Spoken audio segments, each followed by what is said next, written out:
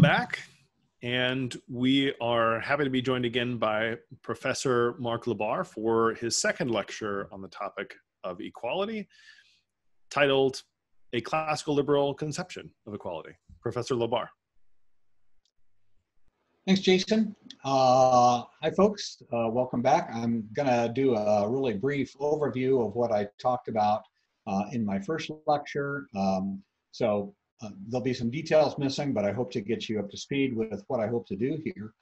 What we did in the first lecture is look at John Rawls' very influential understanding of social justice as sort of the inspiration for contemporary egalitarianism. And as I indicated, there's really two forms of egalitarianism that have received a lot of defense in recent decades, both of which in some way are a response to Rawls. One's called luck egalitarianism. We looked briefly at sort of the basic motivation and some of the core arguments of luck egalitarians. And then there's democratic egalitarianism, which we haven't said much about at all. So we look at the primary concern of luck egalitarians as to Rawls' view and at luck egalitarianism's response to that concern.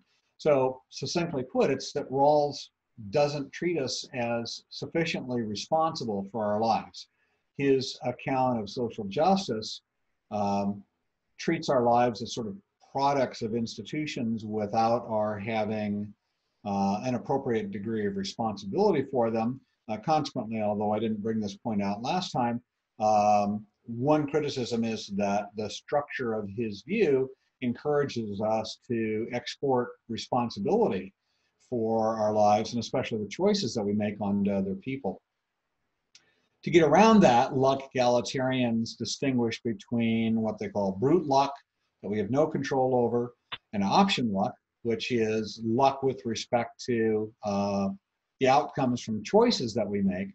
And luck egalitarians hold us responsible only for the latter, not for the former. The former is really what it's the project of social justice to ameliorate.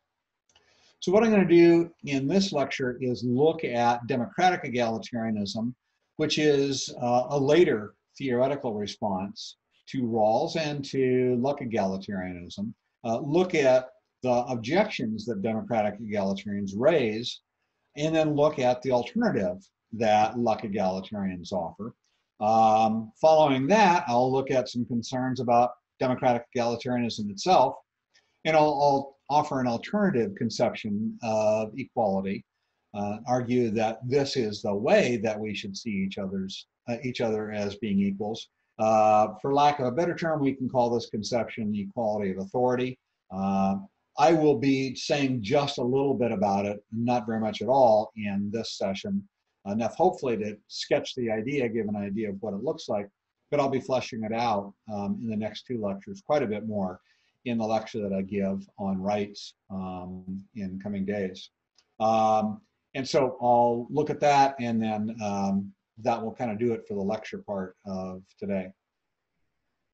So as I mentioned at the end of the last lecture, there is no definitive the luck egalitarian view. There are numerous variants, and the differences between these variants are themselves the topic of debate amongst proponents of luck egalitarianism. What I'm wanting to bring forward now are some general and presumably deeper criticisms about the very idea of luck egalitarianism. They're going to be pointed at specific forms of luck egalitarianism, but I think there are either those themselves hold amongst other variants, or they have analogs that can be appropriated to those variants. So I'm going to start actually with the broad thrust of the democratic egalitarian critique of luck egalitarianism.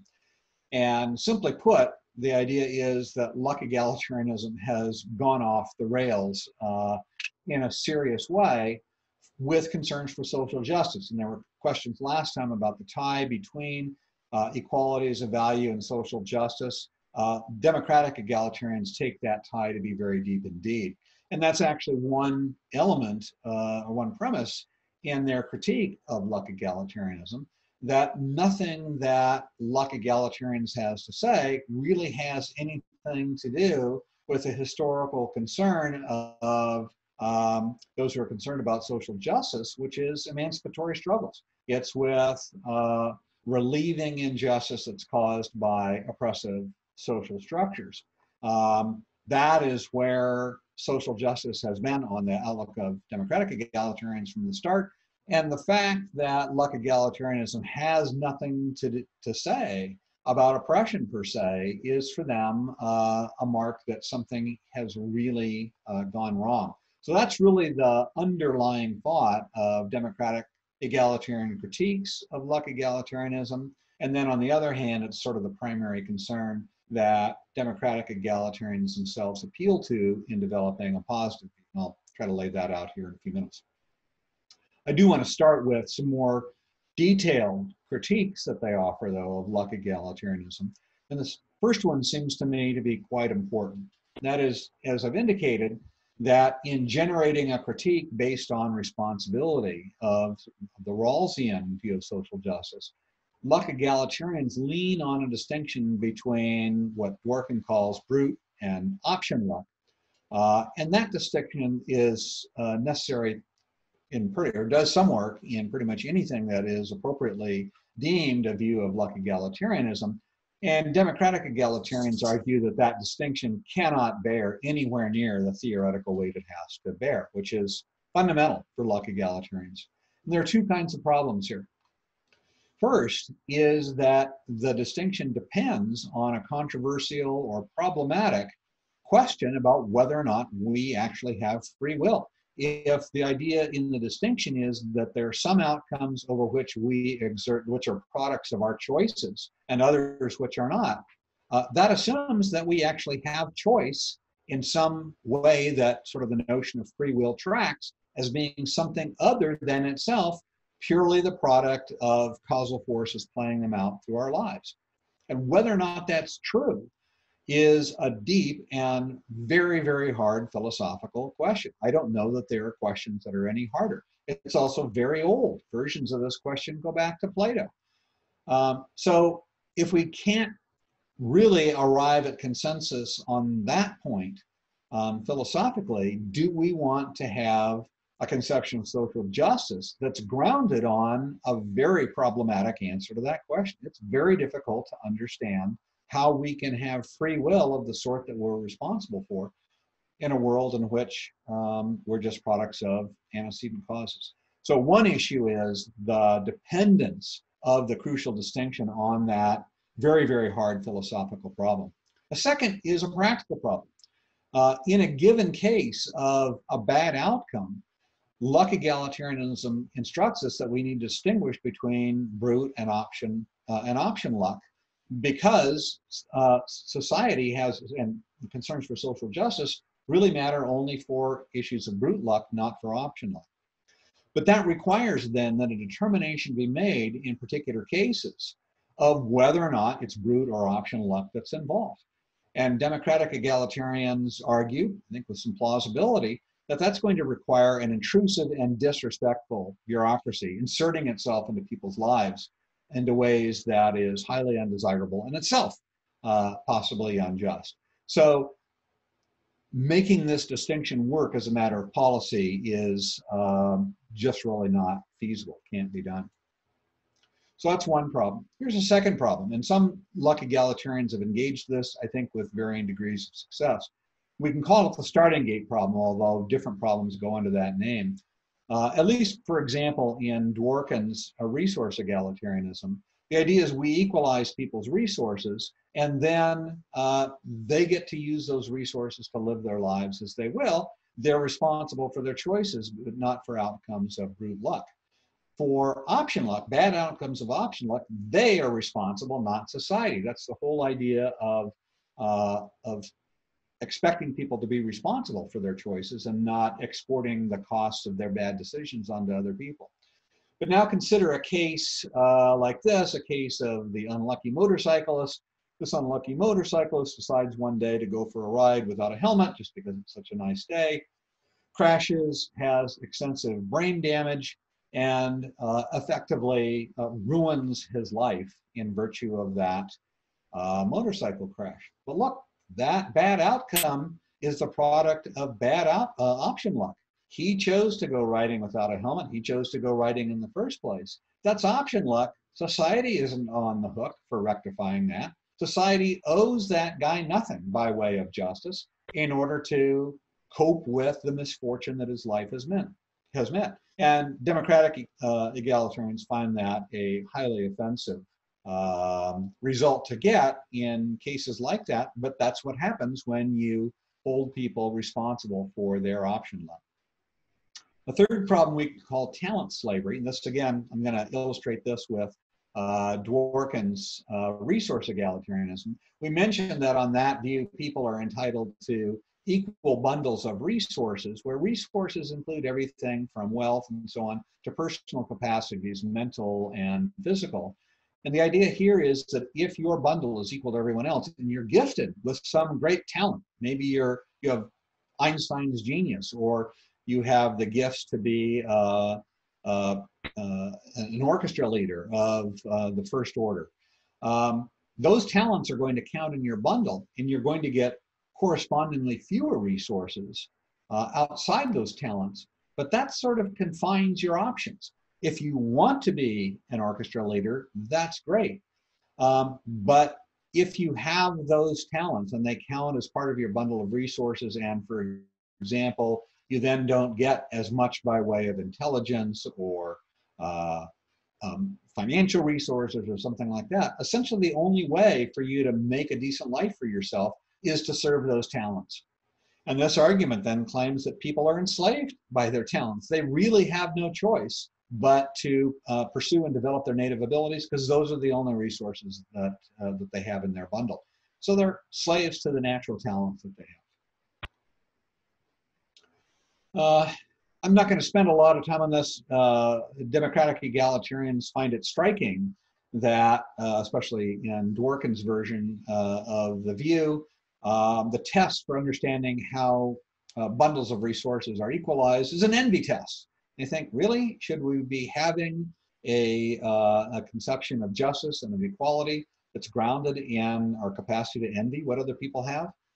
That seems problematic.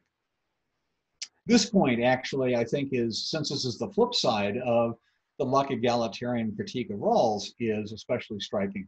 That luck egalitarianism incentivizes denial of responsibility for problems. So think back to our motorcycle case.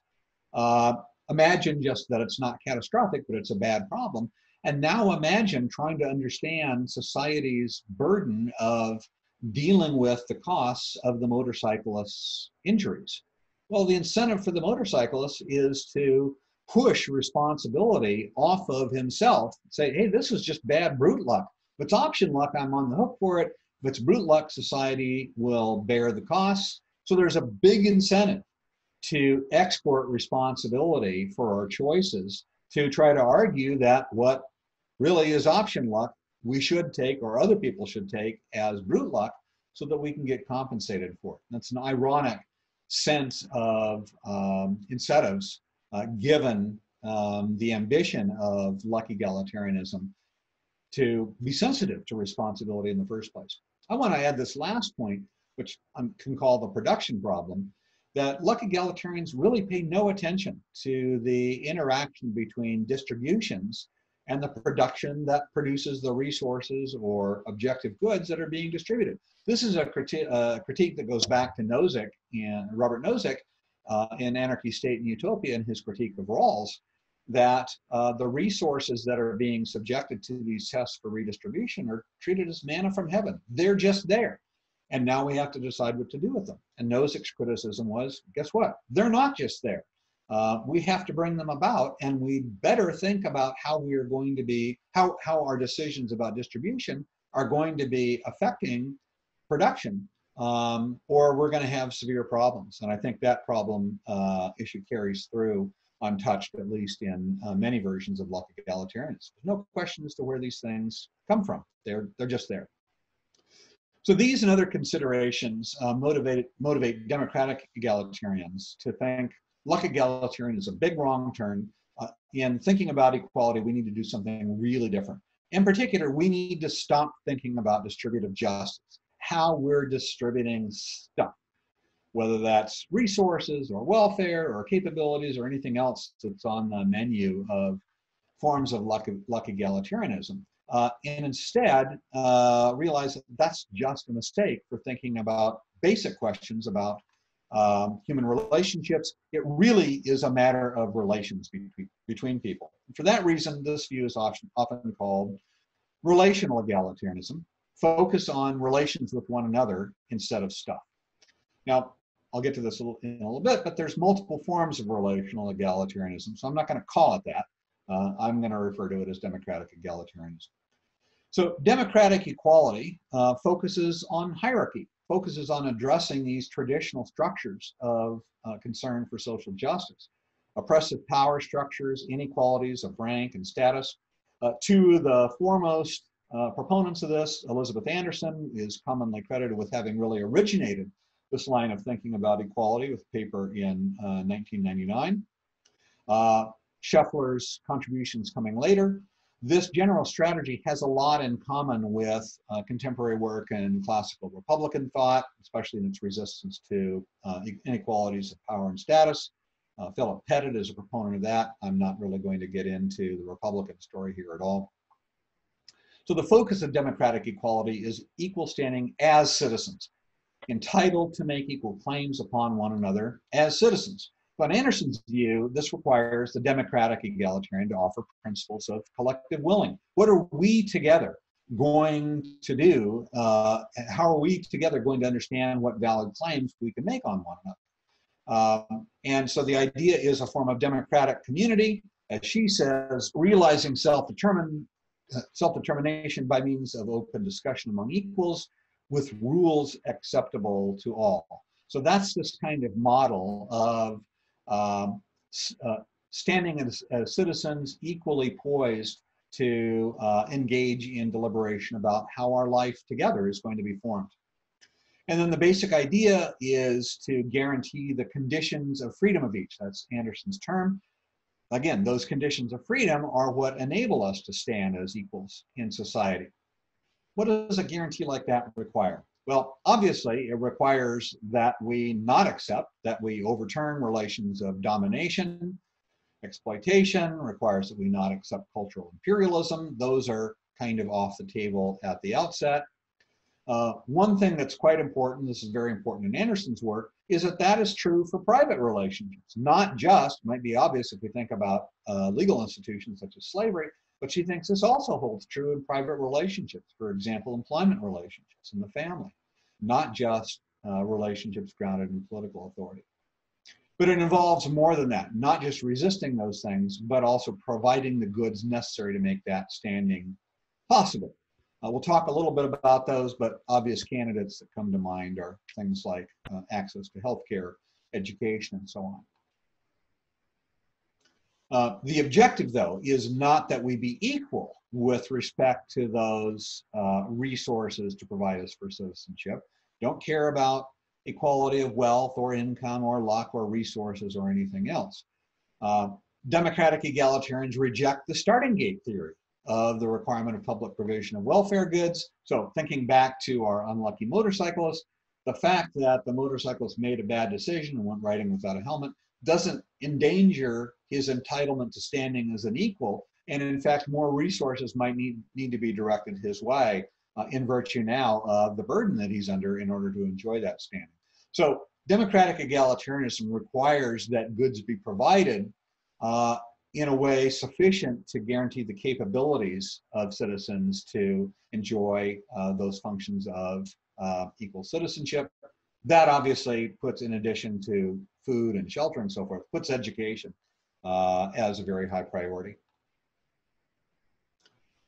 Unlike luck egalitarians, prominent democratic theorists, and here I actually have Anderson specifically in mind, also take the production of goods very seriously.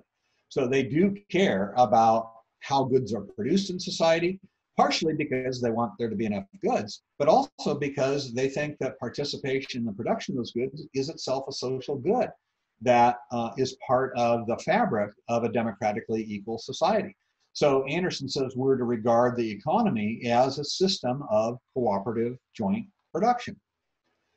And the capacities to do that, the capacities to produce, are themselves an important component in the conditions of social freedom. So that, again, is part of the burden that society bears in is providing the resources for people to develop those capacities so they can contribute as producers. And the flip side of that is then that on democratic egalitarianism, we're responsible for doing so. So those who could contribute but don't have a problem with the requirements of justice, of democratic equality. They resist the somewhat infamous view of Philip von Break that surfers should be fed even though they spend their days surfing. We haven't talked about that view. I'm not going to say more about it, but democratic egalitarians don't want to have anything to do with that outlook. So there is a critique of democratic egalitarianism from luck egalitarians. There are actually multiple responses. But one that I think is worthwhile noting is that they turn the leveling down objection that we talked about last time back onto democratic egalitarianism. There's nothing about being democratic equals, they say, that requires that we be living good lives. We could be democratic equals and be living miserable lives. And so one might think that the invitation of democratic egalitarianism is to level down such that everybody's equal in ways that rule out, say, hierarchies of power or rank, but as a result, everybody's miserable.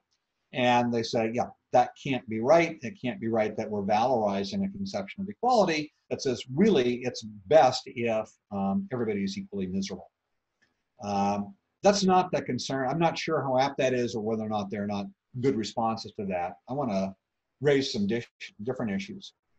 One that democratic egalitarians, and here I'm thinking mostly of Samuel Scheffler, themselves raise is that we seem to be able to have valuable relationships with others despite imbalances in power, rank, and status. So think, for example, there are lots of different illustrations that we might think of, but think of the relationship between a trainee or an apprentice in a craft and a master in that craft. They're not equal in power, they're not equal in rank, they're not equal in status, but it's really good, and it's especially good for the apprentice or the trainee to be able to enter into that relationship, because that is one way of acquiring skills that will allow him or her to acquire greater power, rank, and status through life. So Scheffler notices this. These inequalities are themselves not always bad things. To put it in philosophical jargon, they're not unconditionally bad. They seem to be bad in some conditions, not bad in others. So if they're not always bad, does justice require that we eliminate them? That seems like an odd result. A deeper concern, this is now my concern for democratic egalitarianism, that it seems to have the same problem with relationships reflecting domination that democratic egalitarians worry that luck egalitarianism has with responsibility. If you recall, the concern there was that luck egalitarianism seems to make necessary a messy state bureaucracy that's intruding in people's lives to an offensive degree to determine whether or not option luck or brute luck is responsible for their bad outcomes. And here I think there's at least a live worry here that the same kind of bureaucracy is necessary to determine whether or not relationships and features of relationships are reflecting domination of an unacceptable form. And that's, I think, every bit as vague and difficult to grasp empirically concept as responsibility is in the luck egalitarian case. For me, though, the deepest concern is this, that the duties of justice on democratic egalitarianism are owed to other people just as citizens, not as human beings. And that seems to me to be a really deep and important mistake. One implication is that on democratic egalitarianism, we do not seem to have duties of justice across national boundaries.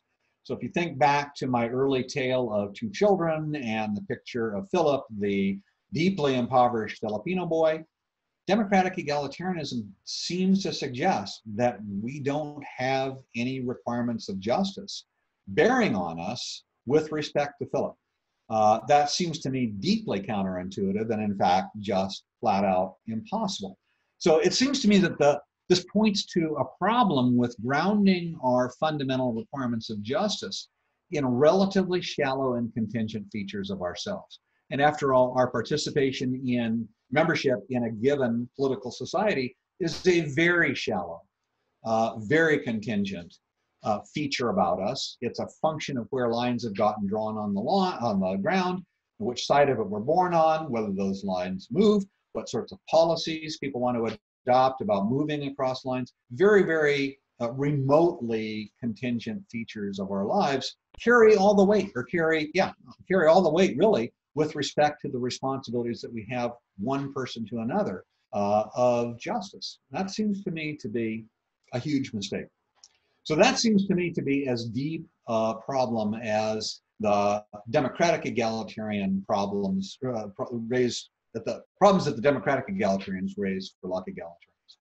So I want to turn to a different form of relational egalitarianism that I claim does a better job really on all those points, but certainly on the last. And that's what I'm calling equality of authority.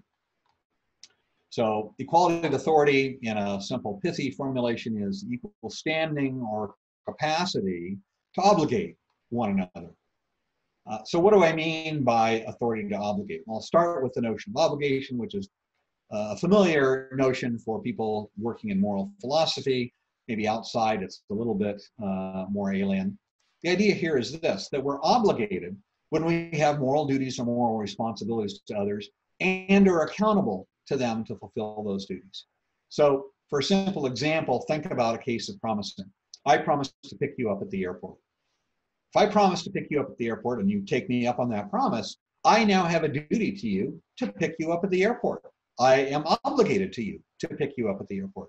And if I fail to show up, I'm accountable to you for not doing so. I owe you an explanation for why I didn't show up when I did. Maybe I owe it to you to pick up your Uber fare to get back into town. Lots of different things can feed into accountability, in any particular case. But what I'm after here is the basic model of duty and accountability. And that's what I'm thinking of as involved in obligation.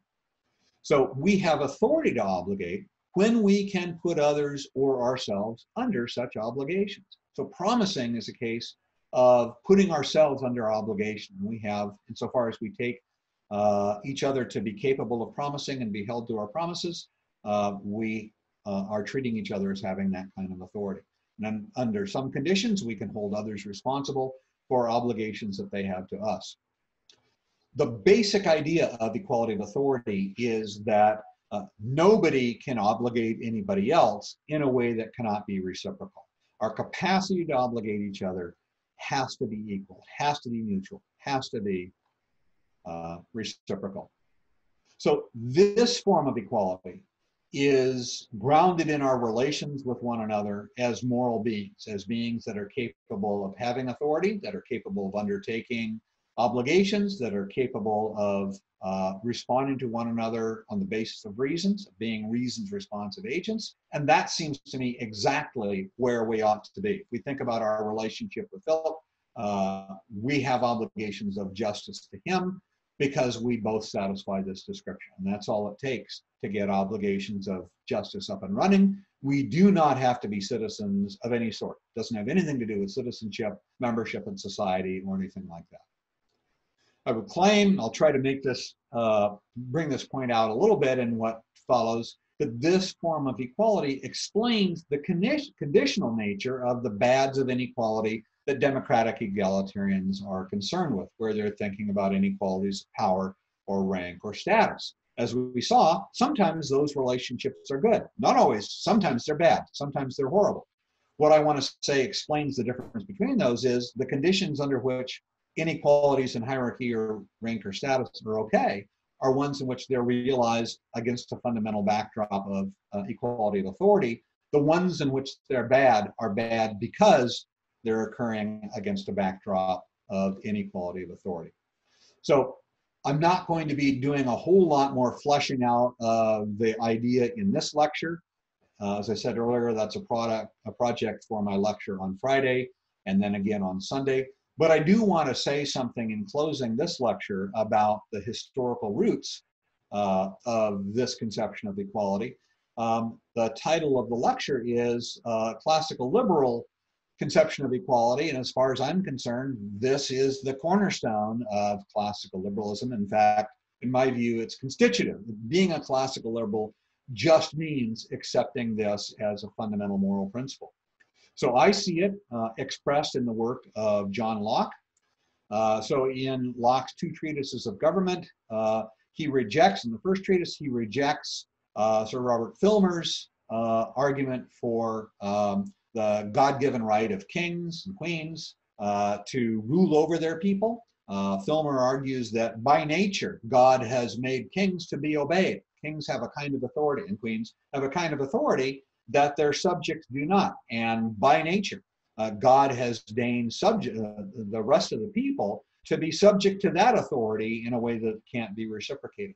So in the first treatise, Locke demolishes that premise. In the second, he builds a theory of what can legitimate government control that's grounded on that equality. And here's the way Locke formulates the idea.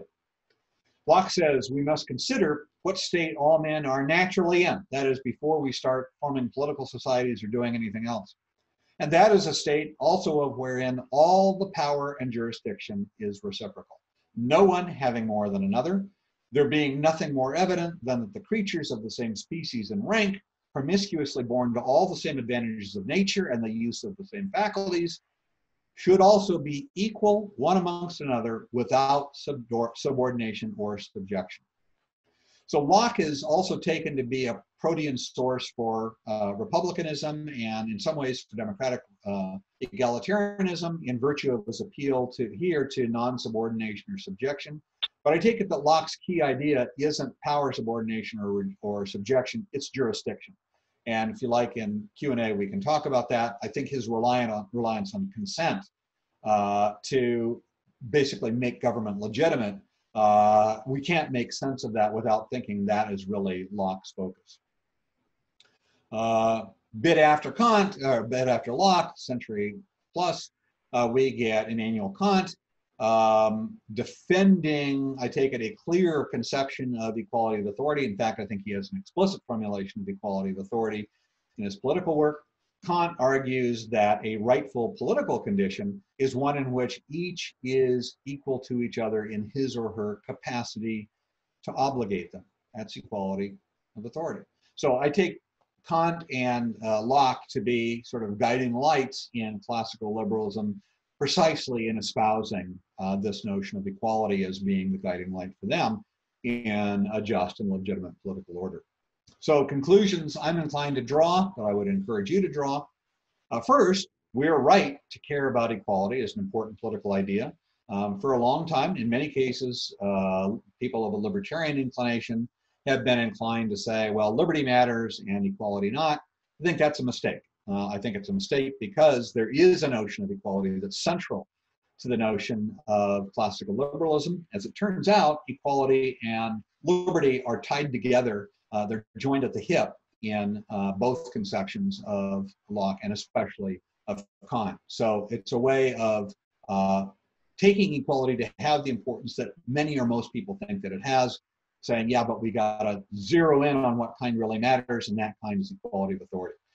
Everything depends on that. If we are understood to be talking about equality of wealth or income or distributional equality, we're barking up a tree that's not going to be productive. I think we should agree with democratic egalitarians that any form of equality of stuff is misguided, and that includes luck egalitarianism. And I should say, I mean, I've been critical of democratic egalitarianism here, but I give credit to the democratic egalitarians, and especially to Anderson, in really seeing a way clear of recovering important insights about equality that really got buried, beginning probably with Rawls and certainly carrying on through luck egalitarianism. To me, that seems like a deep mistake, one that's very difficult to recover. And so I think I appreciate all the work that has gone into exploring that mistake and trying to surmount it by democratic egalitarians. However, that said, I think democratic egalitarianism is still itself misguided in some of the ways that I've indicated. I think equality of authority is a much more plausible, sounder basis for thinking of ourselves as equal, not just as citizens, but as human beings. So that's the way that I think we have to go in thinking about equality. To say, I'll be saying more about that on Friday and then again on Sunday. But for now, that's it. I'll stop, and Jason, take questions. Okay, Professor LeBar, thank you. Great batch of questions. So first, what do you make of the concept of human dignity, and how does it fit into this account? As it turns out, that's a really good question. Dignity is, turns out, I think many of us think we know what it is when we see it, but it's very difficult to articulate what it is. Within the last 15 years or so, there's been a lot of work done by political theorists and philosophers on dignity. So I have enough Kantian roots in my thought that I naturally think about it as Kant does. Kant thinks that dignity is a product of being able, the kind of creature that is capable of determining what it does on the basis of reason, and not just the causal forces that are at play in us in virtue of our animality.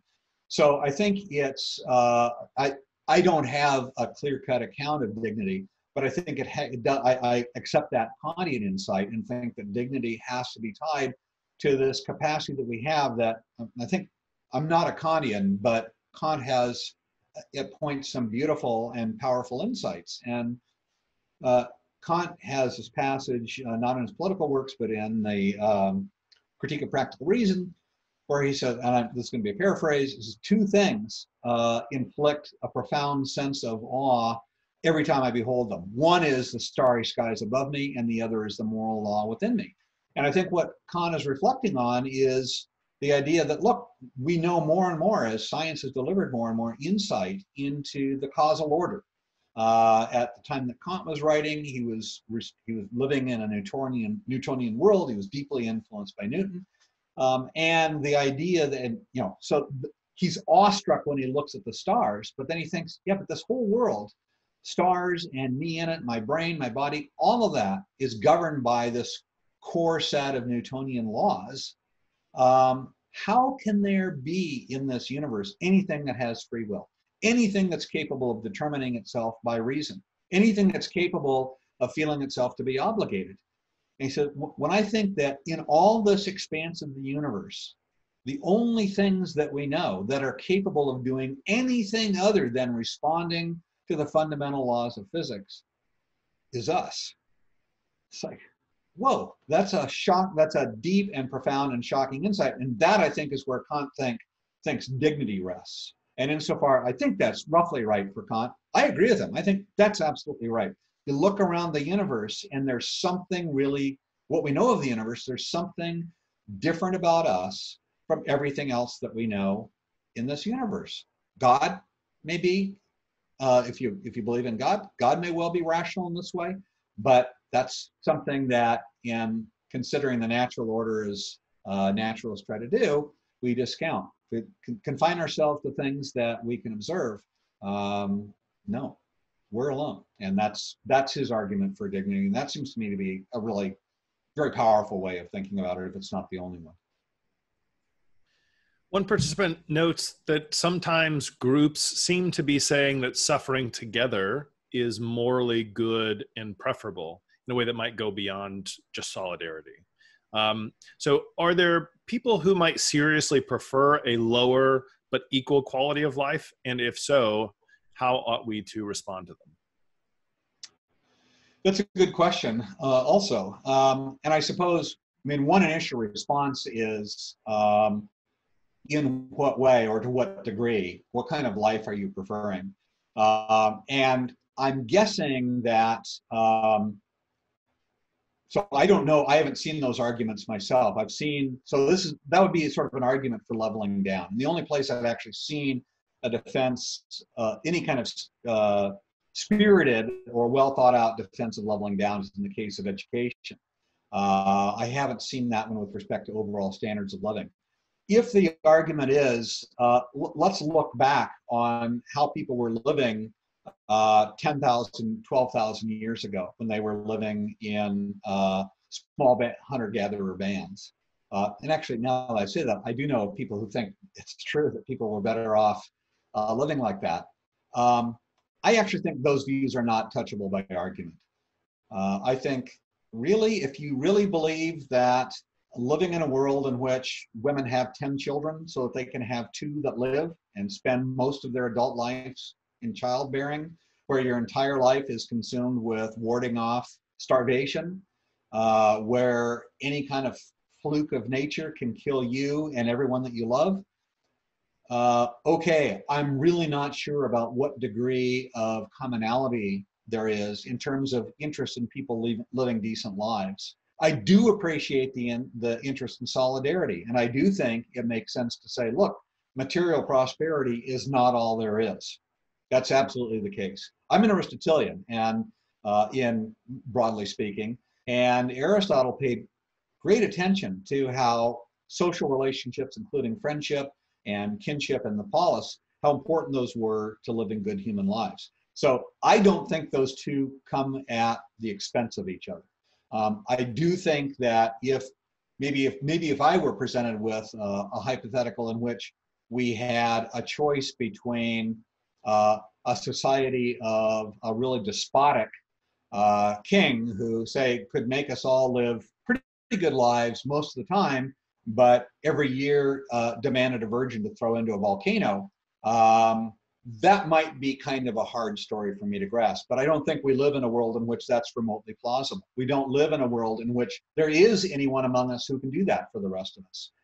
We don't live in a world in which injustice really makes us, all of us, materially better off. I think that's demonstrably false. So I'm not very tempted to think that there's a real question as to the hypothetical, conceptually possible world in which we're made better off by injustice. I guess I would have to look at particular proposals as to how accepting some degree of loss of welfare could make us better off in other ways. I'm sort of skeptical as to whether or not producing greater welfare would have that requirement, but that's an argument that I'd be willing to think harder about. We've got a few questions about how this might relate to state structures. So the first asks whether democratic egalitarians can also be cosmopolitans. So could they accept your account and say that, for instance, they were just focused on equality within the state, but all of the normative claims that you're making still apply outside the state? It's just not what they're interested in their particular arguments. Right. So that's a great question because it invites, so one way to put what I said was my deepest criticism is that we can't be I am a cosmopolitan about justice.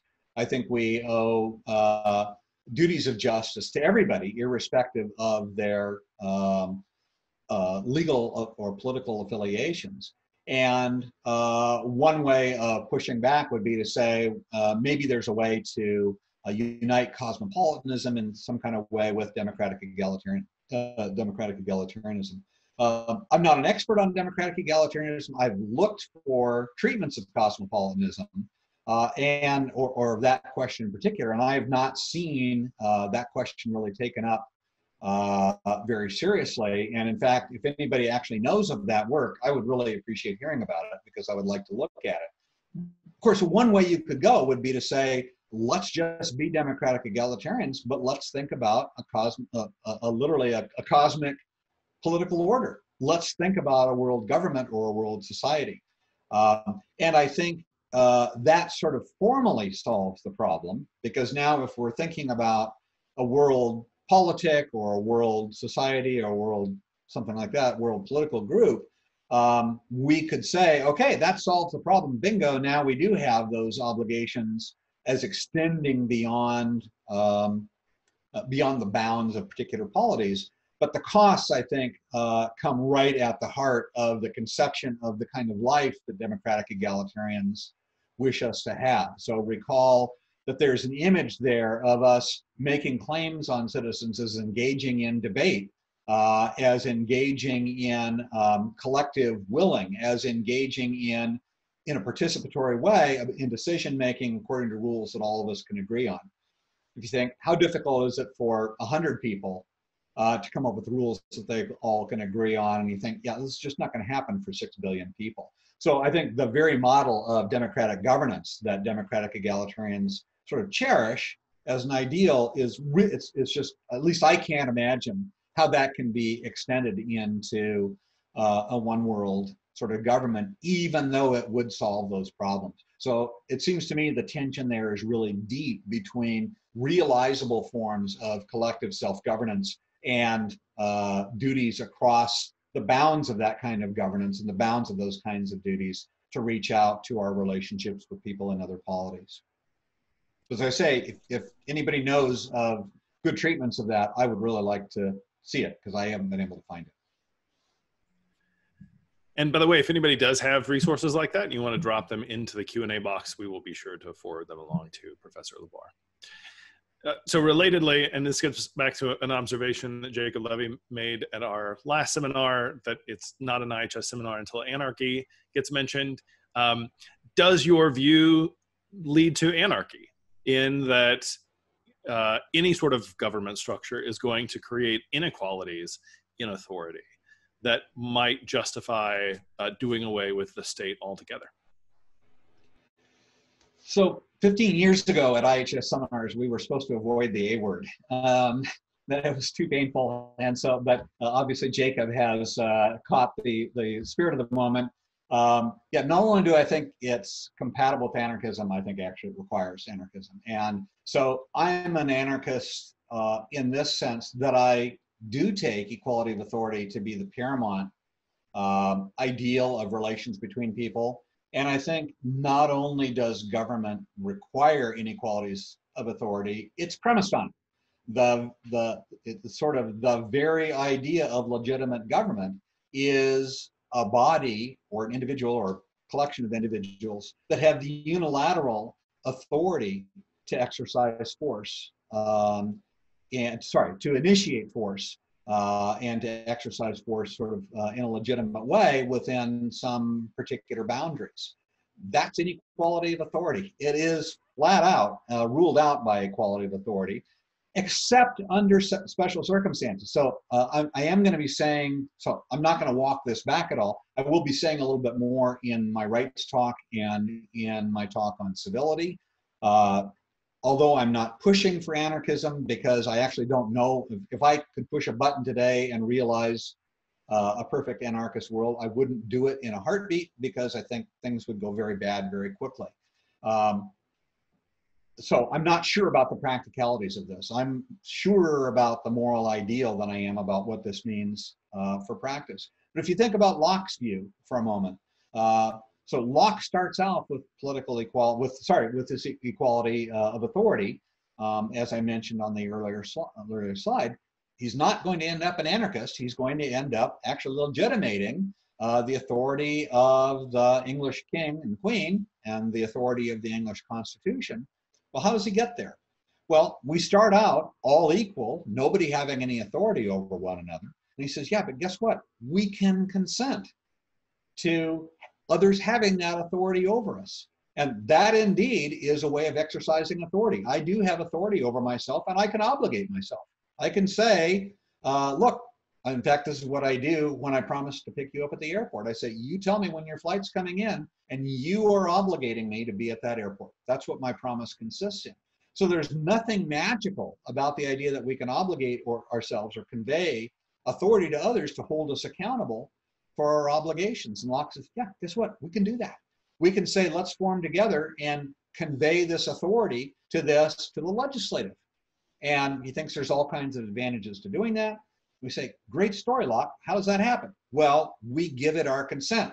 Well, how does that work? Well, there's two forms. One is what he calls explicit consent, where I say, yeah, you know what? I consent. Let's do that. Fair enough. He realizes that most people don't do that. The vast majority of people who are living in any given polity give what he calls tacit consent. And he says, yeah, you give tacit consent just by being there and enjoying the benefits of the political regime. So he technically solves this problem. All of us in living here, just by continuing to live here, are consenting. And that means we've exercised our authority to permit government to do what it's doing within some bounds. That's really a stretch. The notion of tacit consent was bad when Locke wrote it. David Hume has a devastating, I think, to be a devastating critique of tacit consent 20 years after Locke wrote it. If you take away tacit consent, the conclusion is that the vast majority, in fact, every political society that we know of is illegitimate. And Locke scholars like John Simmons Simmons wrote a book called The Edge of Anarchy. And Simmons' argument is Locke's argument really leads to the conclusion that only anarchy is legitimate. The idea of tacit consent is a fig leaf to cover that and to try to rescue the legitimacy of government. It's not going to work. And so really Locke's argument is an argument for anarchism. And I think the logic of Simmons' reading of Locke there is right. And so whoever's asking this question, yeah, I think you're getting the logic right too. That leaves open lots of questions about what forms of social organization are appropriate and possible to realize equality of authority. I think that's a real, but from my perspective, just as I said with Rawls, when in the last session, Rawls would really like the questions about what forms of society and institutions would be compatible with his principles. It's like Rawls thinks it's a win that we're asking those questions. Those are the right questions for a philosopher to have brought to the surface. And I think probably as a moral philosopher, I'd be happy too if everybody is saying, okay, you're not so happy about government. Well then, what can we do to realize a society in which people are equal in authority? And my answer is, hell if I know, but boy, is that the right question. And it's a really important question. It's a really hard question, but it's the right question to be investigating instead of going around worrying about how much money Jeff Bezos has. Short of anarchy, is there a system of pure equality in politics that could be reached? And here I'm imagining that the questioner is thinking of something like direct democracy. If that's not correct, drop something in the Q&A. But are there forms of more direct governance that might look different than the sort of liberal democracy that we see today, but might still get toward the sort of organization that you are looking at here? I'm going to interpret that as actually being, or that question is having two angles. One is what forms might realize it. Direct democracy does if and only if it's unanimous, right? So long as there's a minority that hasn't opted into those political arrangements, hasn't chosen to be subject to that authority, and as long as they're subject to that authority independent of their willingness to be so, then no, it's a violation of equality of authority. So as Locke himself recognized, if you can have unanimity, you don't need democracy. You don't need people just agree to do what they need to do, and you don't need government. People just agree and off you go. So I'm skeptical about that. There might be another angle to this question though, and thinking, okay, given that, I've just said I don't have any idea of what equality of authority would look like. This is a question that Simmons looks at. So I'll frame the question as Simmons says, look, by Locke's lights, all governments are illegitimate. So does that really mean there's nothing to be said for, say, the government of Sweden as opposed to the government of Iran or Venezuela? That seems crazy too. And so the way that Simmons wants to cope with that is to say, legitimacy is one question, justification is another. By Lockean lights, those governments aren't legitimate. Even Sweden's government isn't legitimate, but there's a lot more justification for accepting the institutions in Sweden than there are in Venezuela. And I think that is a sensible thing to do. I think we do care about equality of authority. We also care about infant mortality plunging. We also care about people having enough to eat. So although I think it needs to be sort of the North Star for thinking about political justice or justice period, I don't think it's the only value, and that it makes sense to think of sacrificing anything else we care about, especially when we don't have a clear conception of what it was. If we knew what it was and knew how to do it and then didn't do it, that would be a different problem than just saying, okay, drop everything, let's overthrow every government that exists, create anarchy, and then see what happens. I think what happens is going to be tragedy if we do that, which is why I said I wouldn't push that button until we know what that looks like, and until people are ready to assume responsibility for bearing that authority, which we don't have to do now. That's a big problem, I think, with living under government. So we have time for one more question. And to do that, I'm going to combine a couple of questions. We had so many really good ones for this lecture. So for the grad students, if you have other questions, feel free to bring those up at the social with Professor LeBar. So what sort of positive obligations does human dignity place on us, both in terms of actions and then perhaps getting back to some of the sufficientarian concerns in terms of actual goods? Yeah, I think the positive obligations are not very many with respect to goods. I will be talking about that more on Friday. Maybe, I mean, that question sort of anticipates the segue to thinking about rights. And you may be able to anticipate where I'm going to go with rights. I don't think we do have positive obligations of justice to others with respect to other goods. I do think the sort of concerns with poverty, the concerns of sufficientarianism, I think those are live moral concerns, and I think we do have obligations to others in light of poverty and in light of their need. I don't see them as obligations of justice. So the difference here is that obligations of justice, and this is where rights come in, are going to be obligations situated in these relations of accountability that I talked about earlier. Not only do I have an obligation to you, but you are entitled to hold me accountable for meeting those obligations. I don't think that holds when it comes to obligations of beneficence. This is a distinction that Kant draws between obligations of justice and obligations of beneficence, and I think it's real. I don't think obligations of beneficence are optional in some sense that you can sort of take them or leave them. I think if you're a decent person, you ought to be moved and you ought to see the need of others as providing you powerful reasons to do things to ameliorate it. But I don't see that there's a relation of accountability there that makes that an issue of justice. So that's a great question to develop the thoughts that I have there.